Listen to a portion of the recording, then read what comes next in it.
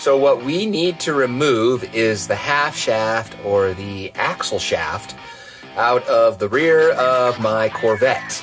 And I need to get it out, and I need to replace the U-joints in it. So here's some evidence. I have some pieces here. Where's the one that got really destroyed? Isn't it sitting here somewhere? I must have already thrown it away. Well, I have some pictures of it. I'll show you what that looked like. So I've already replaced the harder side for me. For whatever reason, the driver's side is just all beat to hell, but the passenger side seems okay. It's not nearly as bad, but I'm gonna go ahead and replace that anyways. And now that I know a little bit more about what I'm doing, I'll show you how to do it. It's actually a fairly simple process. It wasn't that hard to do at all. So there's two things that make this job difficult. Number one is you need to make sure you have the right kind of tool. And I have all kinds of tools. This is the first time in a while I've had to go to the store and buy something. You need to have a really long set of extensions, which I'm sure you have. You can always cobble together to get, you know, some long extensions going. That's not the hard part. The hard part is you have to have the right socket. The nuts that are on the U-joints that we have to get off the straps. Those are actually teeny tiny, and you need to make sure you have this. It's so tiny, I have to read it with my glasses. It's 5/16. This is a 5/16 socket. Now the problem is, usually 5/16 is gonna be something, you know, teeny tiny like this, and you're gonna have to use a 1/4-inch drive for it. You know, 1/4-inch drive is the teeny tiny one. Well, this thing's torqued down and it's you know, probably rusted on there. This isn't going to be enough to get it off because you're going to need some good amount of force to get that off of there. I went to an auto parts store, got this, and what I did is I got a 3/8, which is the size of the standard socket. You know, there's three sizes of sockets. There's 1/4-inch, which is the baby one. There's 3/8, which is this one, and then there's 1/2 inch. That's even bigger. If you can find a 1/2 inch in this size, best luck to you. But you need 5/16, and I got it in 3/8 inch size, so the top is a lot smaller than the bottom. And I made sure I also got a 6-point socket, which means it'll be much harder to strip the bolt off because it's going to grab on the sides of all 6 corners instead of a 12-point socket. So if I were you, I would make sure I have a 5/16, 6-point, 3/8 socket. I'll even write it in the description because it's complicated. The rest of it's actually pretty straightforward. Putting it back in, that was hard too. No, I haven't seen any videos actually showing someone put the CD shaft in with straps. It's a pain in the butt. The thing kept moving around and kept falling out of placement, and it was a little bit hard to get in and out. Let me show you how to do it. Okay, here we are. We're at the car. Got the wheel off. Usually the way I jack up this car is, I don't jack it up that often. But when I do, usually what you do is you want to have these things just basically on the pinch weld. Okay, so I'll get the car, I'll jack it up underneath this.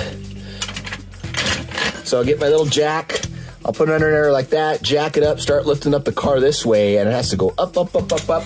And I got my jacks down in the lowest possible setting it can go just to get it. So I have it here under the pinch weld like that. So pinch weld, not touching this front pinch weld, nothing here in between. And that's how you jack these silly things up. You know, I think you're supposed to put it right here on this part of the pinch weld, but I don't have the jack that grabs that part, so that does the same thing. What you need to do, the objective, is to get off the straps that are around the U-joint holding it on. So there's 4 straps, there's 2 on each side. So here's the first 2. So there's my 5/16 heads right there. They're just so teeny tiny. Okay, so when I start loosening it, the first thing that's gonna happen is the wheel's gonna wanna spin. If you have an automatic, you can put it in park and that should keep it from spinning. But what I need to do is make sure that when I'm loosening that bolt that it doesn't spin this whole thing. Because right now I have this thing in neutral and it'll just sit here, and if I churn it, hard it up, yeah, see, it'll just sit here and spin.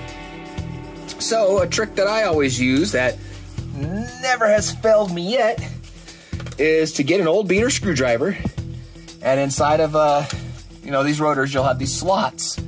So you get your old beater screwdriver, put it in something like that, And that way when it goes to spin, it will do that. It'll do that and it'll stop. So let's do this. I have a swivel socket at the end of this. It's not, doesn't have ED, why it's drooping like that. It's just a swivel extension. Okay, so it's on there. And the length of these things really,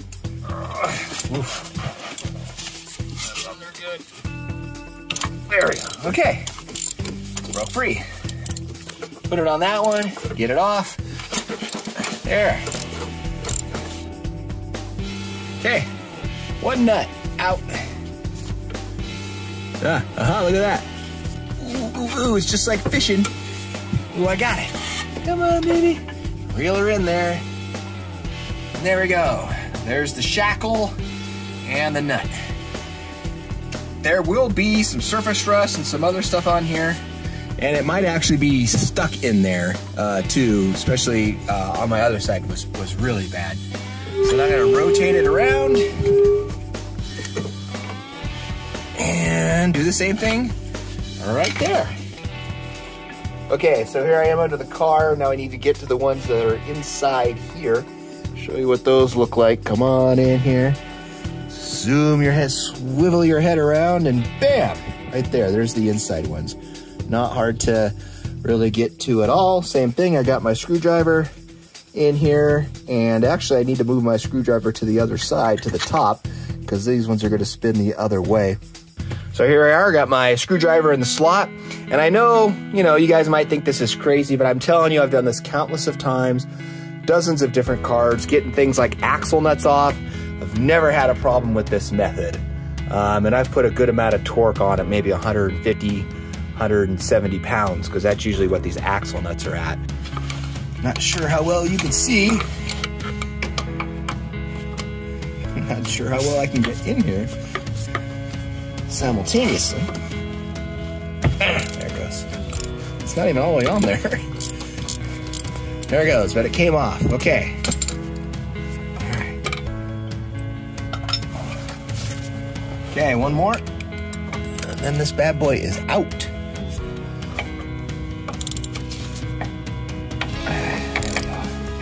Hey, none of my head stripped.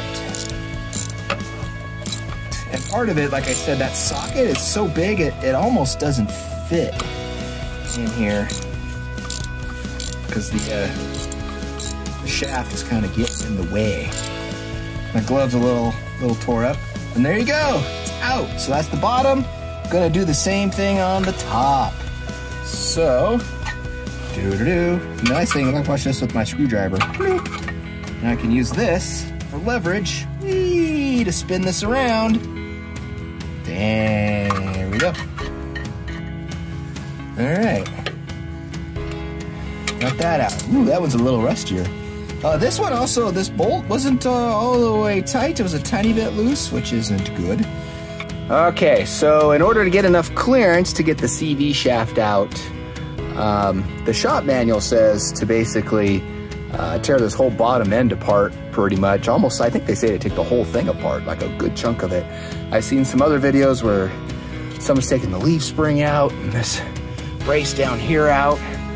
And I've seen ones just where they've done the tie rod. So I did the tie rod method on the other side, tried to get the half shaft out with the tie rod on, and apparently you can't. So I'm gonna take the tie rod off now. Get the tie rod off, there's a nut held in place by a cotter pin.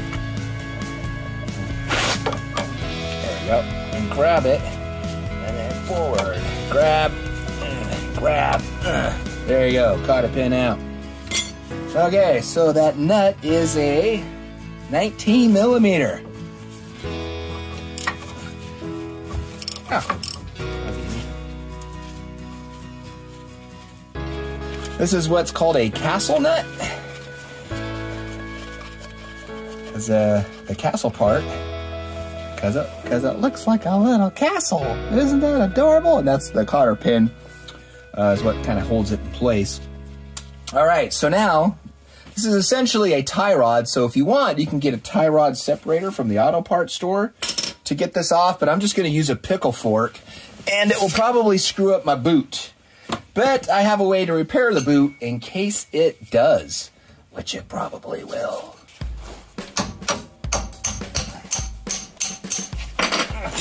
Come on, you. Oh, is this hammer heavy enough? There it goes. There we go. Come on. Oh, that's heavy. Barely heavy enough. There we go. Yeah, that tore my boot. Yeah, tore the boot good right there. But like I said, I can repair it. I'll show you how to do that. Look at that. Look at all that room I have now. Wow. Okay, so yeah, you have to take that tie rod out. That's all you have to do. So now it's just attached at the front a little bit.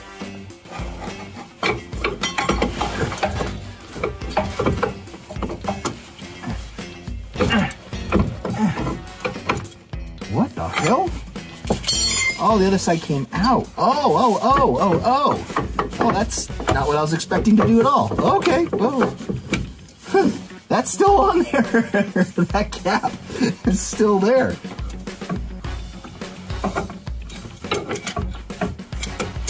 There. Finally. Out, you. Stubborn. There.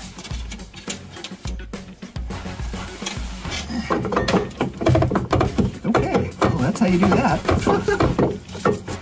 All right, now, I think it works best now to get it so it's up and down. There.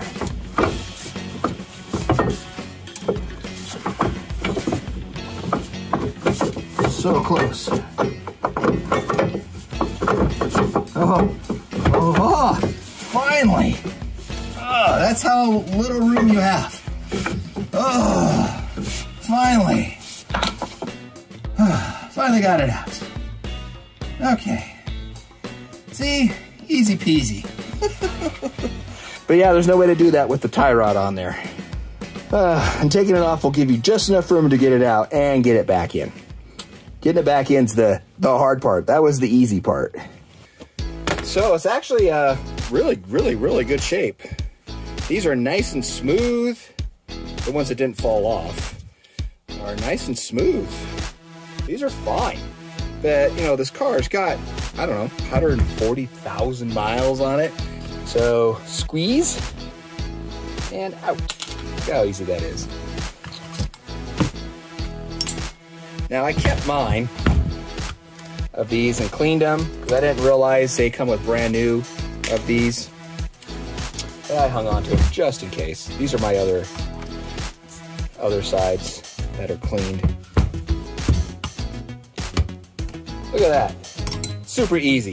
Okay, now I need to get this out of here. So there's two methods you can do. So you get a socket, probably want to use an impact socket because they're a little bit tougher, but I haven't really had any issues. You get a socket, you whack it, and it will come through, and then eventually you'll have to have a socket on this side that is big. What is this? This is 32. It's 32 millimeters, and it is bigger than the cap. So that's what you want. And then you put it down here on the bottom, you do something like that, go like that, and you go whack, whack, whack, and it'll come out. But I have a press, and I'm gonna use my press. Jeez, wish I had enough room here. Maybe the banging it with a socket would have been faster.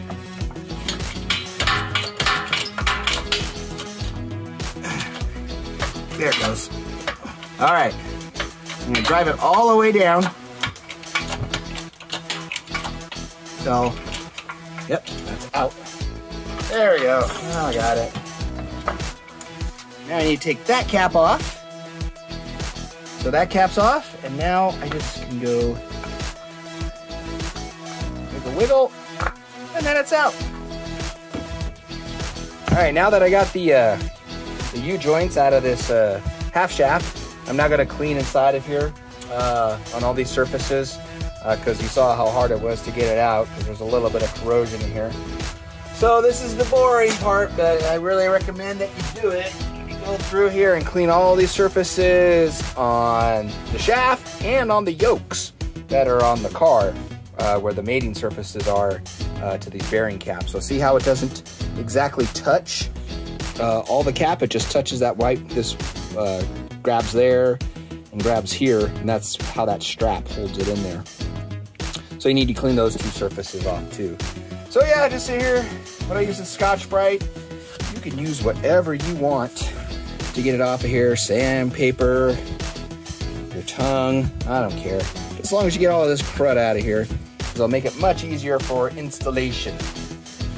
See those shiny surfaces? These are the shiny surfaces on the inside that you need to clean. So just, you know, Scotch-Brite. Just look at that stuff fall off. So just do that 7 more times. So yeah, just clean these off.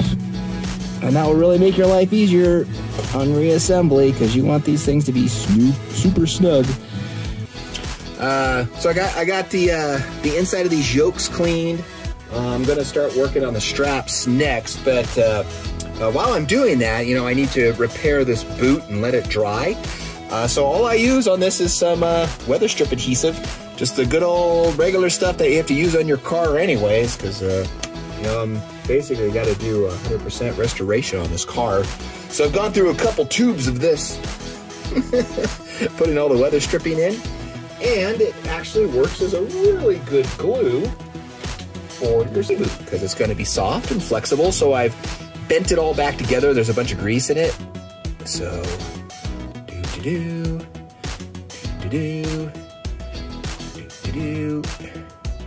something like that. Just snot the heck out of it, and bam, it's fixed. And the other side was even more tore up than that. It tore on both sides of the pickle fork. This one just looks like it tore on the one. Let that dry, maybe put another coat on it, and that's it. That's the secret of boot repair. Can you buy extra boots? I don't know. All right, next I have all these straps to clean.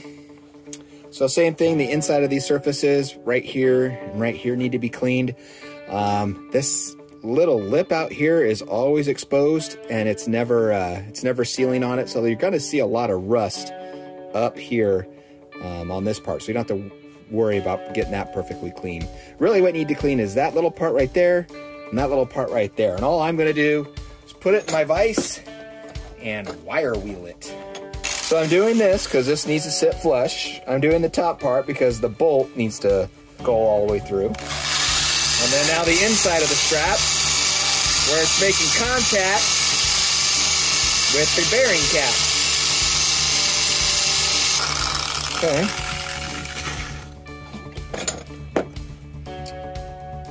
There we go. Looks good. Okay, then you do that on all your straps.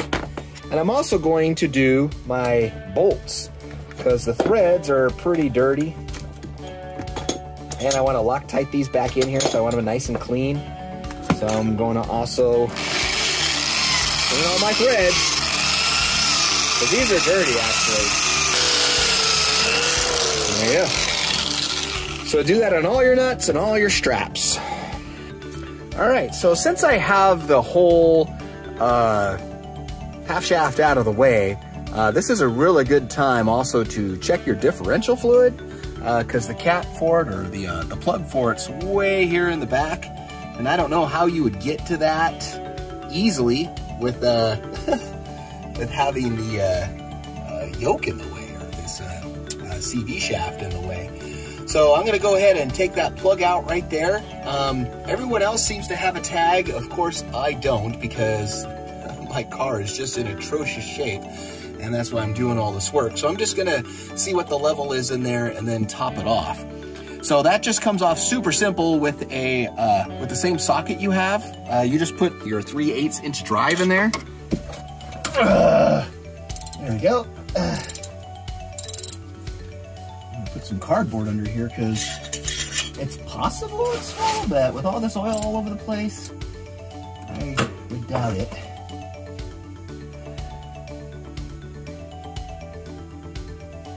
Oh shit, it's full. Okay, that's full. Oh god. Good thing I put that cardboard there. All right, well, look what came in early in the mail today. Yay, what a pleasant surprise. So I've got my new bearings. So I got the Moog, like I said. These are theoretically the best you can get out there, I believe. They're made in Mexico, they're not made in China. These are the non-greasable ones. This is the only style that Moog makes, so this is really close to OEM. You know, the OEM ones, they were made in USA. So I'm gonna hang on to one set of these because they look fine. I can re-grease those and hang on to them. So you take one of your caps off carefully, pull it off, make sure all of your, there's way more grease in this than the other one. And, you know, make sure you don't have your needle bearings fall out. It doesn't look like it's gonna fit. I'm gonna have to take both of these caps off. This inner piece might be wider somehow. So the other ones that I had, the cheapy ones, I didn't have to take 2 caps off, but I guess I'm gonna have to on this. So I'm gonna pull off another cap. Ooh, I don't like doing this. And then, whoop, whoop. Okay.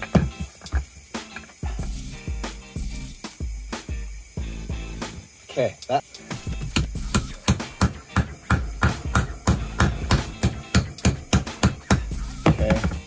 That in, and then put this cap on the top like that, and in. Cool. So I get them down a little bit lower for my clips now. Maybe I will just use the socket method. This is going in super simple. Okay. So I have the bearing cap actually lower. I actually have it lower than the groove because I need to put this retainer in first. So this is the OEM retainer. I cleaned it up. I'm going to reuse it.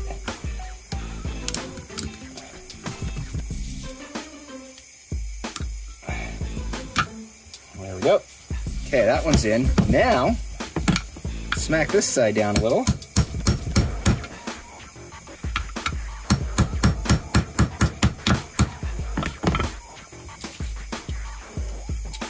Put my clip in. There, okay.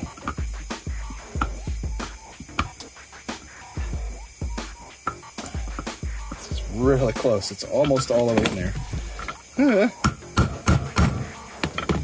There, now it's in. Okay. That's how you do that. So you just repeat this process on the other side. That's how simple that is. You may or may not need to take off 1 cap or 2 caps depending on your universal joint, apparently.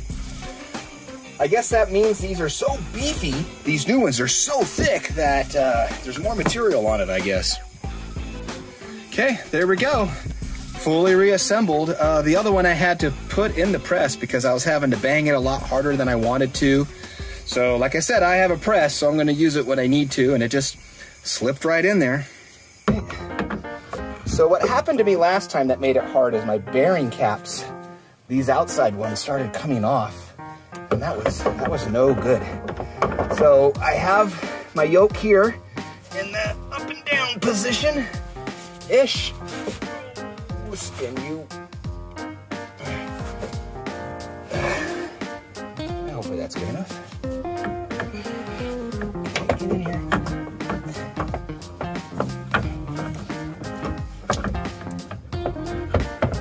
Okay.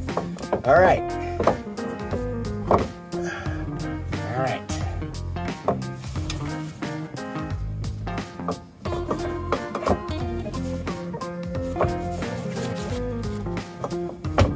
Look at that. So I can put this one in. That one's in. I don't think that helps me.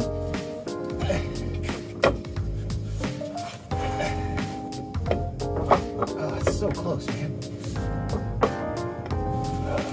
Oh, look at that. Oh my gosh, it went in way better. Okay, yay. Oh my gosh, that's in. Okay, they're both in. Okay, now the part that is hard. So like I said, I have both the yokes going straight up and down, just wiggled it around, and now it's in there. You have like maybe 1/8 of an inch of wiggle room. You can also try to get a pry bar in here and push between like the drive shaft and this hub assembly, so to basically get a little bit more room, and I did that on the other side. So now the hard part that I noticed was getting these caps on without them popping them out of the yokes. There's a little slot that they have to go in, fit perfectly in there. Every time I swiveled it around to do the other side, the U-joint would come out of the yoke a little bit and wouldn't fit anymore. So the bearing cap kept coming out of alignment. So, I don't know. So before I put the Loctite on, I'm gonna tighten this down. If I can get my big fat hand in here. So let's see. That goes on the outside. If I put this tie rod in, I bet if I put the tie rod in, that will put the pressure on it so they won't pop out. Maybe that's what I need to do. Huh. Okay, so keeping the caps like that. I'm gonna do, there we go. Yeah, let's try that. Okay, and I'm gonna put my bottom strap in now.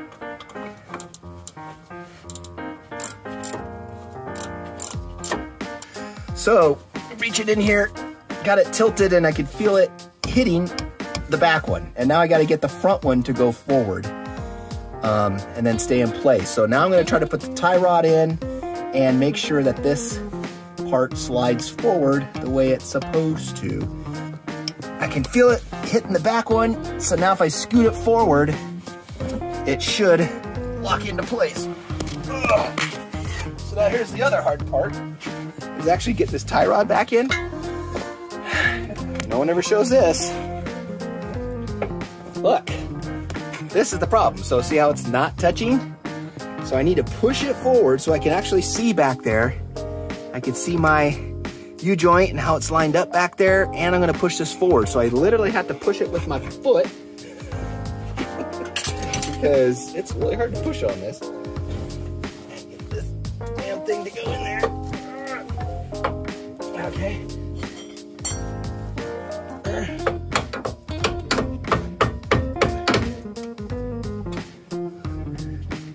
Oh my gosh, I think that's in there, man. Oh, I think we got it, mofo. Oh, we got it. We've got it, we've got it, we've got it. Okay, now I'm gonna put those straps on the inside, and that should do it. Hopefully this won't pop out on me while I'm doing that and kill me, because I don't have enough room to tighten it down yet, but everything's perfect, so I'm gonna get those straps on there. All right, so there's the U-joint inside the yoke, so that's where you want it to be. So it's inside of here where the, it's definitely on here. What I was having a trouble with last time on the other side is this cap kept actually getting on top of this, and I thought it was seated and it wasn't. So every time I did one side, the other side kept popping out. So this is a way better way to do it. It seems like I'm having way more success. So that one's definitely in. I'm rotating this bad boy around. Gonna check the other side, and bam, it's in there as well. So you wanna do that on both sides, on your inboard and your outboard. The other thing that I've done is I also have my the fake tie rod thing seated. It's not tightened down yet because I put some more glue on my boot because it needs a couple coats.